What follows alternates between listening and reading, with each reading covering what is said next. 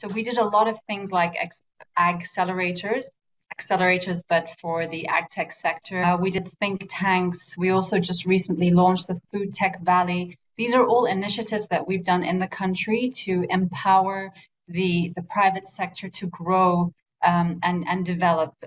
As you all know, the UAE is a country that has very harsh climates, so we cannot do the traditional open field agriculture, but we can harness technology and innovation and be able to sort of grow an ag tech sector. And this is something that excites the youth. Women are really interested in this sector too. So we really want to grow this sector. So understanding the needs of the private sector is for us number one.